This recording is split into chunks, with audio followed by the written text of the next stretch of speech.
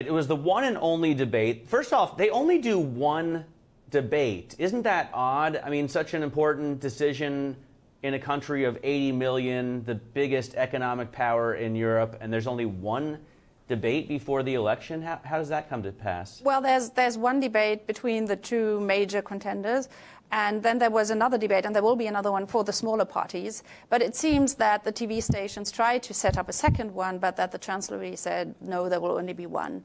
Yes, so it basically limits a hugely important agenda to a very short time. And what happened yesterday is really that we saw that some of the major issues that are relevant for Germany were hardly discussed. Like if you take digitalization or the question of the future competitiveness of Germany, there was hardly any space. As we said earlier, a lot of time was devoted to foreign policy issues, which are crucially important because Germany is in the process of redefining its international role.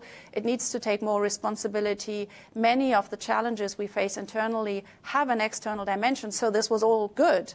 But as a consequence, there was too little time to discuss, for instance, economic issues, questions of competitiveness. And I think that's a pity because those are the topics, including education and innovation, that interest people.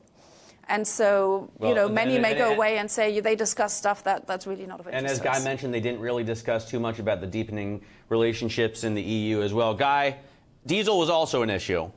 Yeah, Daniela, why is diesel such a big issue and all those other issues aren't? Why is it that diesel stands out? Well, the diesel issue obviously is a big scandal.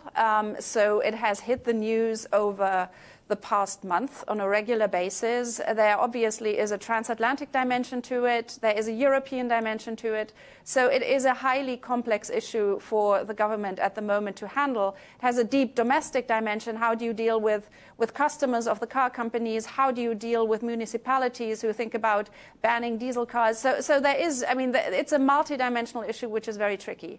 And the interesting thing to see was that during last night's debate, candidate Schulz seized that issue to really attack Merkel. He tried it several times on other issues as well.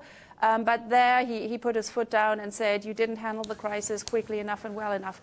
And why is this so? Why is it so important? Not only because of the crisis aspect, but because the German car industry is hugely important. Merkel said it in her answer. She said, we are an export country. The car industry is a key pillar of our economic system, and a lot of jobs depend on car production in Germany. 800,000. We found, I think, 1 in 5 or even 1 in 4 jobs in Germany are at least related to the auto industry.